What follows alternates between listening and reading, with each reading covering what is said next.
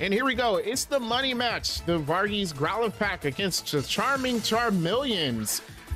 As always, remember to leave a like and subscribe to the channel to see more Metronome battles. Here we go. The first Pokemon out for the Charmeleons is the Whimsicott.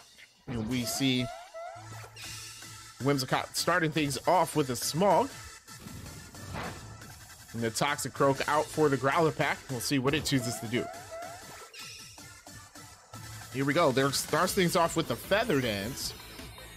That's going to slow the Whimsicott down. I don't think that lowers its attack. Whimsicott, I believe, will always go first because it has the Prankster ability, which works on Metronome, meaning it will always go first in these battles. Here we go. Whimsicott raising its defenses. That could definitely work in their favor. Here we go. An Eruption. Ooh, that's going to be super effective. And a huge hit. Whimsicott's already down in the danger zone. Oh my goodness. What a move choice by the Growlithe pack right there. Here comes a Dazzling Gleam. That is not very, or is neutral. That is right. It's neutral against the Toxicroak. Does a decent amount of damage. And here comes the Sand Tomb. And that has to do it for the Whimsicott. That was a quick turnaround right there.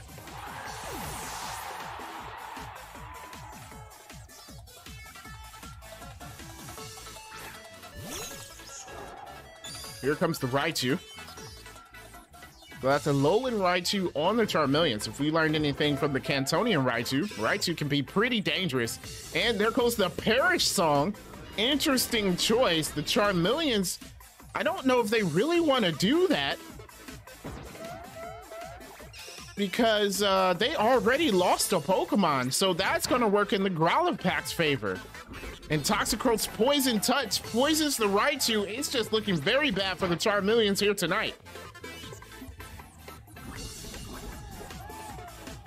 I don't know what they can do to turn things around, but they're going to have to do something drastic.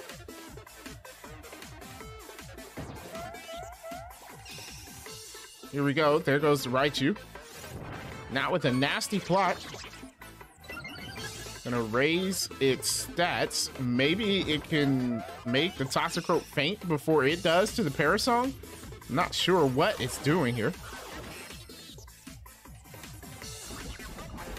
And the poison does more damage. I don't think the poison really matters unless Raichu chooses to switch out, which would be the best bet. It needs to get out of this battle so it doesn't faint to Parasong. Here comes the Sunny Day.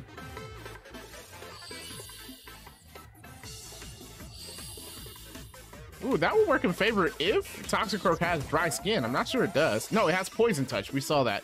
There goes a Future Sight. So Toxicroak, knowing it's going to faint, it's going to try it and hit a move in the future. We'll see how well that works for them. So the poison takes more of Raichu's health. Here we go. Raichu going again. Uses Misty Terrain. And that's going to be it. Both these Pokemon are going to faint right here. That leaves the Charmeleons with one Pokemon, and the Growlithe pack have two. There goes the Icicle Crash.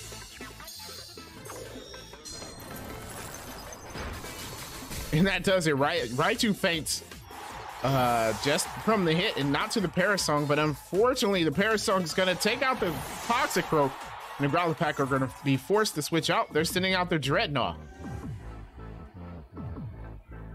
Charmeleons down to their last Pokemon. They have two Pokemon to defeat with the Scrafty. It's possible, but that is a huge uphill battle that they're going to have. Here we go. Dreadnought is attacked, falls to the Intimidate. Dreadnought, the faster of the two, going first. Uses Encore. That's going to fail. The Pokemon only have one move, so Encore is not going to work. And a Self-Destruct!